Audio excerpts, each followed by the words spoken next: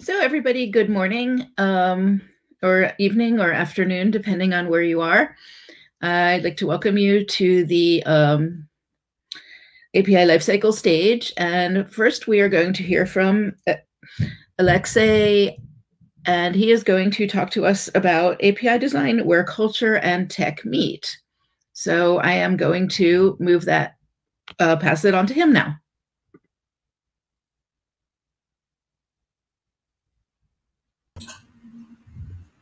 Hello, everyone. Can you hear me? Hello, Luana. Thank you for introducing me. Yeah, shall we already start? Oh, okay. Okay, that's the next. And I'm so happy that you joined us today. And I apologize in advance if my kids will go into this room because, you know, we're all in these times working from home. So it becomes quite normal. But still, I hope this will not happen today. Let me.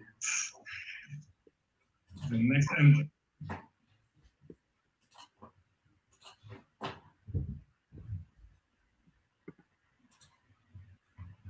Can you see my screen?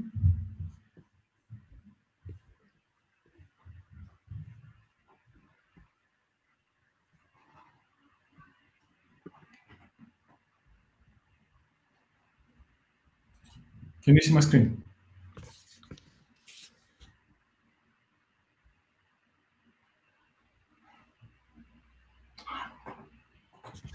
Yes, okay. Okay, very good. Thanks again. So let's talk today about API design, and let's see where culture and tech meet each other when it comes to API design.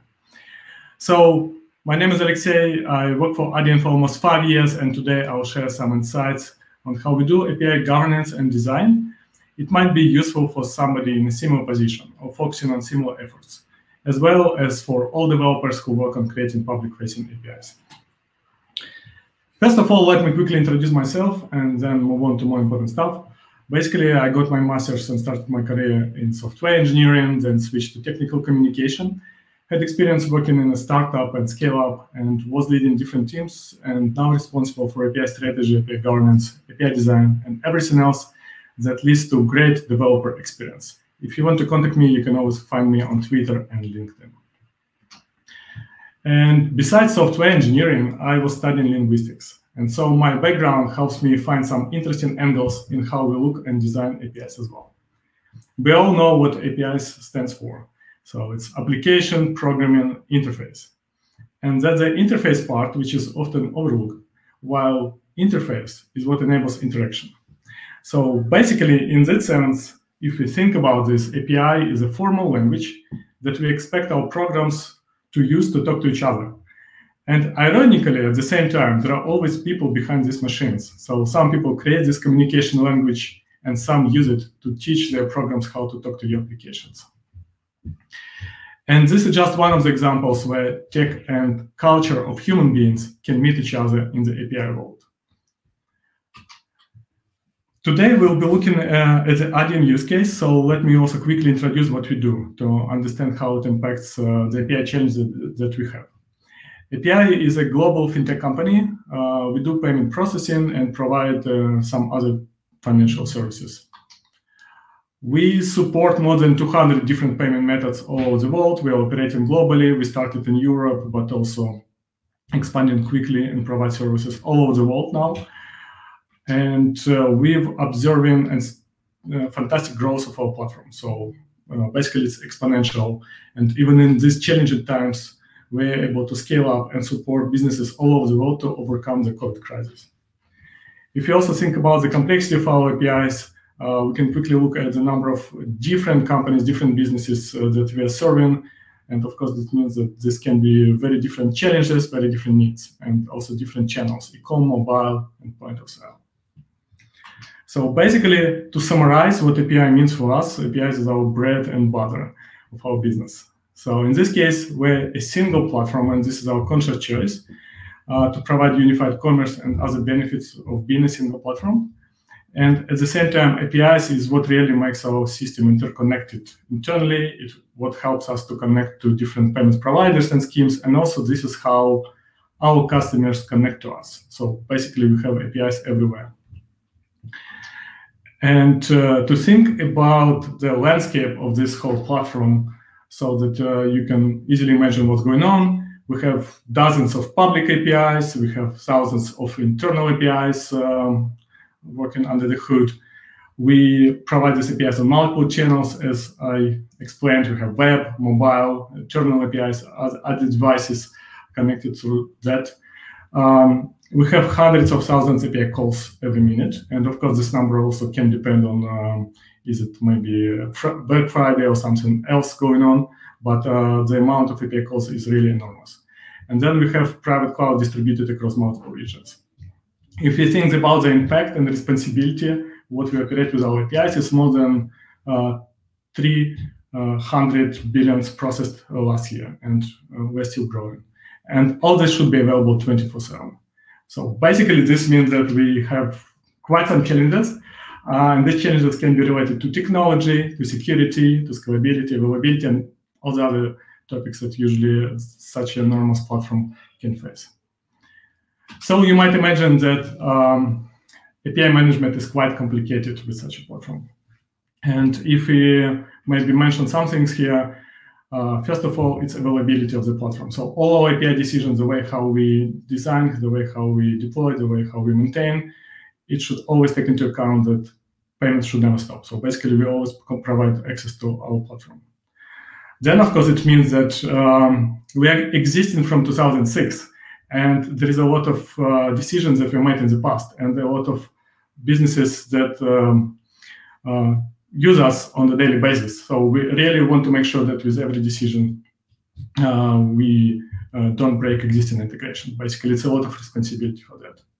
At the same time, if you look at how we want to work, how we work in our software development groups, we really appreciate freedom, and we really appreciate autonomous teams, which means that many teams, they're quite independent, they're multidisciplinary, they own technical and business decisions from A to Z, and they want to move fast. And you can imagine that in this situation, API governance is really a challenge. What's also interesting about API governance, that in the recent Gartner research, the first item that you can see here on the screen, that API governance should never create a bottleneck. Because in this case, a lot of things can happen. So some teams might start ignoring your API governance decisions. Some teams might be slowed down by you not able making decisions fast, or decisions making fast but not efficient and scalable. In the future, you will need to change it, which also leads to a lot of problems. So basically, this is what we are trying to avoid. And what we also noticed, that one important thing that we should always take into account when we think about API governance is that API decisions are never purely technical or non-technical. So there is always one aspect of the technical side in every decision or every process, and non-technical side as well, which usually is referred as cultural aspect. In our case, we really want to focus how we are embedding API design into the company culture. And company culture is, there are a lot of things how you can define the company culture. And I like this definition, is the culture is how we do things here. It's how we create new products, how we write, how we test and deploy our code, what we use and when. Basically, a lot of things like company culture, a lot of processes are usually already engraved in the organization, but it's not the organization itself, it's people, right? It's your colleagues. So this is how we do things here. So you cannot just come and introduce a new process and say, okay, now we do API governance or API design, this is how we do things differently.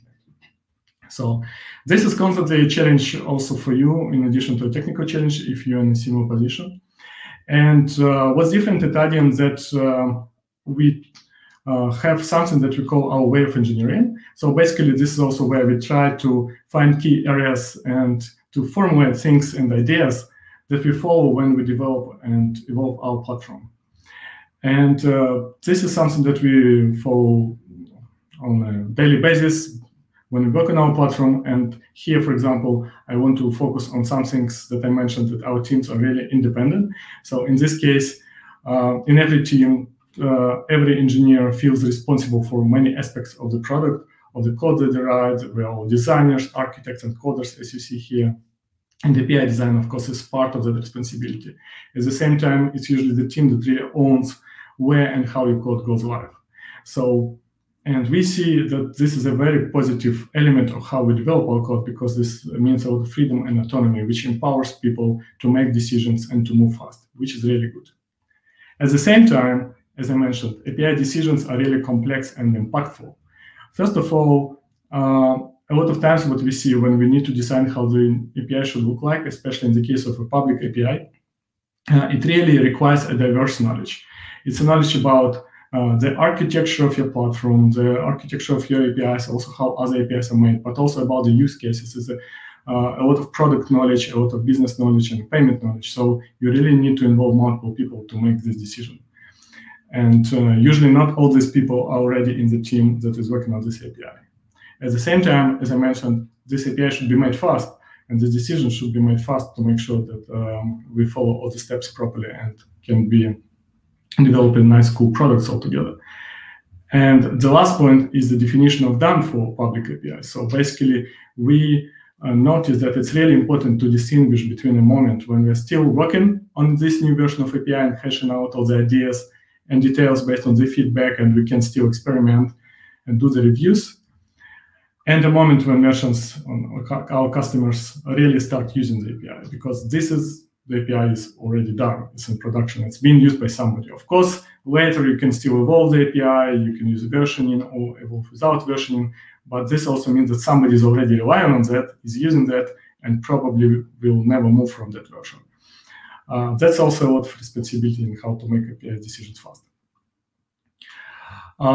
So basically, how do you successfully launch API governance in existing organization with existing culture and existing processes? And of course, for everybody, it can be different. In our case, we learned some things that I want to share. Basically, first of all, what we realized that you need to start with a group of people who are enthusiastic about API design, who are willing to dedicate their time to API reviews, API governance efforts. And ideally, you should be looking for a diverse group representing different parts of your platform and your business. This group, in our case, is mostly responsible for three main efforts. First of all, API design, and API ideation and feedback should start before you start the actual development of your API. Then API reviews. API reviews usually happening when new teams are working on new APIs and they bring something to your team, or it can also happen that you already have an existing product and want to improve something in these APIs and just want to brainstorm all together. And of course, this group should be responsible for the style guide and tools that increase consistency and also drive API tool adoption. For doing the API reviews, we noticed that it's really important that all the people come to the same room, but also can do these reviews asynchronously and also in a visual way. And of course, there are multiple tools how we can review APIs. Postman, for example, is one of the examples of the great tools.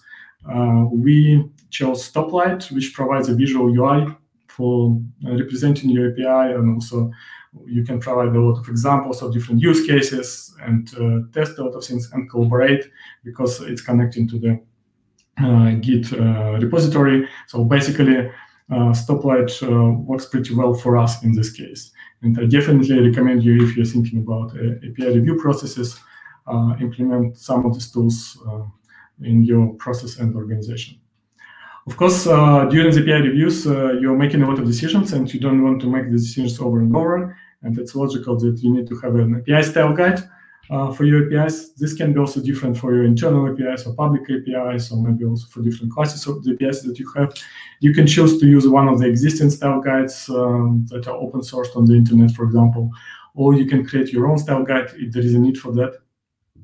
I think the key components and key factors for a style guide to be successful is to make sure that it's easily accessible to everyone in the organization. Basically, it should be somewhere on a common place where all the people in your company use it and they can easily see, okay, this is what's happening. it's also key that everyone in your organization can contribute to the style guide in one way or another. Of course, you want probably to have more control of the style guide yourself, but at the same time, it should be really open for more collaboration, because otherwise it becomes really stale and difficult to maintain. Also, it's good if in a style guide you explain not only what is good or incorrect to do, but also why. What's the reasoning for that? Maybe links to different external resources, and maybe still leave some discussion points, for example, that some people might disagree and in the future come to you back, and then you can have a discussion if you want to change something in the style guide. And last but not least, it's important that style guide is something that you can consistently maintain and evolve. So it's important that you evaluate what you have and improve the language and the rules and expand on the weekly basis, basically. Of course, style guide is great. At the same time, it can be very long. So not everybody can know this, and especially for developers who probably want to focus more on the coding part, reading the whole style guide and memorizing all the things, it also can be a challenge. So there are, of course, a lot of tools how you enforce style guide. And one of them that we found very useful is to use Spectral, where you can lint and implement any custom rules, basically, that you have in your style guide. And then if you use OpenAPI as a contract for your API designs and API design decisions, so basically this is a good solution. And since I'm already talking about OpenAPIs, it's very good if you start treating OpenAPI files as API contracts. You can use other API contract definition in your organization, depending, of course, on your stack, on what you have and what's feasible. But OpenAPI now is proven to be a very mature format for defining any, like most of the families of web HTTP APIs. And there will be more talks at Apidays about OpenAPI, but basically my recommendation also to start using it in your organization, not only for documentation, well, for documentation is already a great step, but also for treating all the API designs as API contracts. In this case, you can also think about implementing contract testing, when, for example, you can see if API implementation is actually matching with what you have discussed and agreed and designed. And also this will help you to implement the design first process, when you first design the APIs and then start implementing it. In our case, sometimes we do the API design first, sometimes we still develop APIs and design them simultaneously, which also can be a challenge, but this is really to make sure that we can move fast with our API design decisions. And another aspect of successful API evolution is actually to make sure that you have clear understanding of how you develop these APIs, because, of course, not all the API decisions are ideal. And sometimes we look back and say, okay, this is something we need to change. This means, of course, that we might want to introduce a new version of your APIs, or we can find ways to introduce the change without a version. What's the key here is the shared understanding between all the internal teams, but also between the users of your API, especially if this is a public API, what you consider to be a breaking change and what you consider to be a non-breaking change. Because surprisingly, this understanding can be also very different. And that's why it's important to have such document in your API design and review process. I was focusing on things that can help us with making sure that building APIs internally is easy, and also it can be quickly adopted by everyone in your organization. And this was mostly focusing on the acceptance and processes and culture side. At the same time, my recommendation is also that you don't underestimate the value of good tooling. So in this case, what helps is that you analyze the whole process of API development, from ideation to creation to testing and maintaining, and then eventually maybe deprecating, and try to understand why we have these bottlenecks. So in this case, if you can improve tooling frameworks, everything that you have in your organization, and empower your developers, then of course they will be also more supportive of all the API design initiatives. To summarize, basically, we have API design. where collaboration is the key. And my recommendation is to use Stoplight, OpenAPI, API design first process, or API design as soon as possible process, as we call here. Another is, of course, API development. So try to evaluate from A to Z the entire API lifecycle, try to automate and support as much as possible, remove bottlenecks, and help everyone in the organization to create APIs which will fit your API design vision.